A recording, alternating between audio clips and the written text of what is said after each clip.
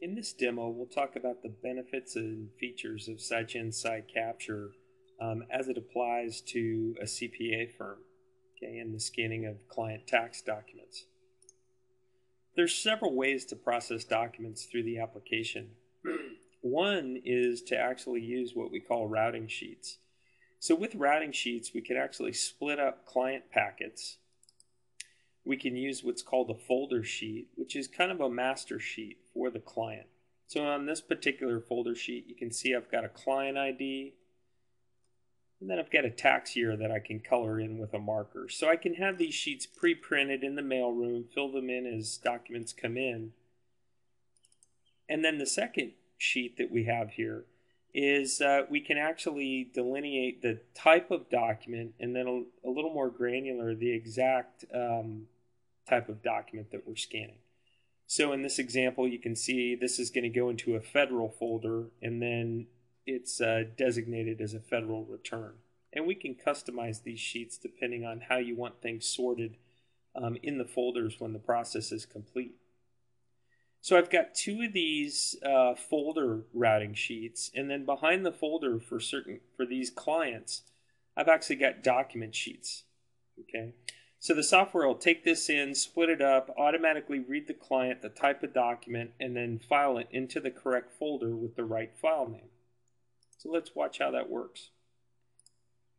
With the product, I can click on my capture, go ahead and select the type of documents I'm processing.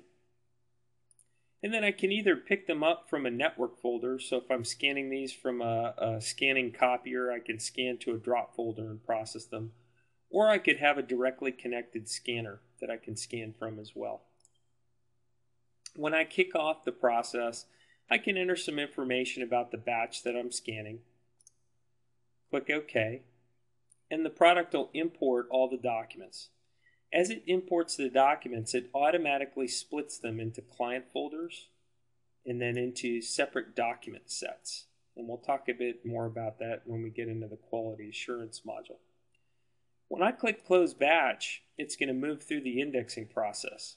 So in the indexing process, the product is going to automatically read those routing sheets and then apply information to each of the documents.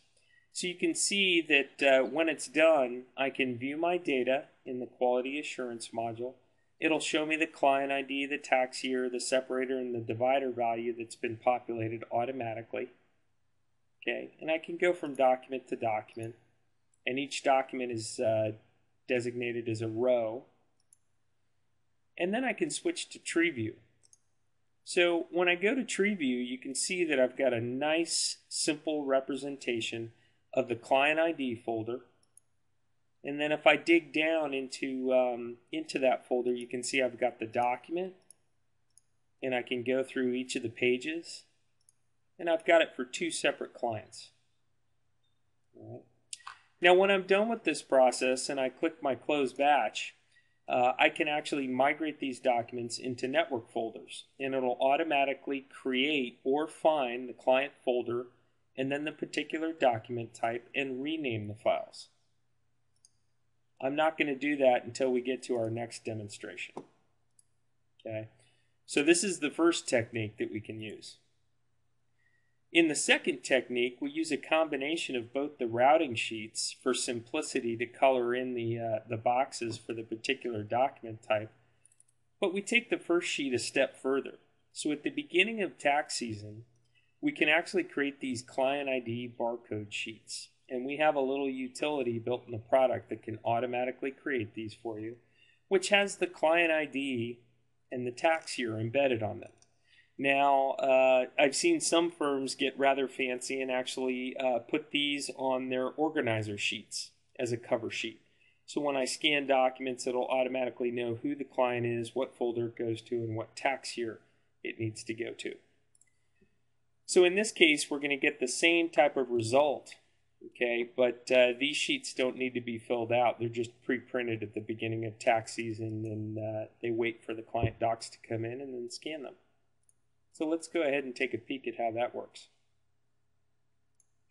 So if I select my CPA barcode document type, I'm going to go ahead and pick the barcode batch.